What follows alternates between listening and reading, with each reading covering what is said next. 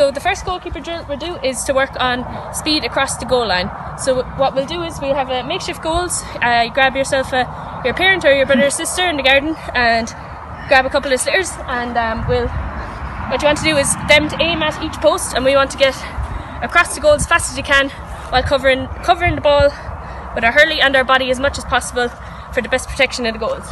So we'll just do a quick demonstration now. Okay. Okay, so you see it's important not to cross your feet and work as quickly as you can to get behind the ball for the best protection of the goals. So the next goalkeeping drill is to work on your reactions. So get yourself in the middle of the goals and you'll face away, and your partner will be there with the ball. They'll say go and you turn around as they say go, and the ball will be coming at you at speed, and so it's just practicing your reactions and to get the ball out. So okay, so we'll start now. Go! Go! Go! Go!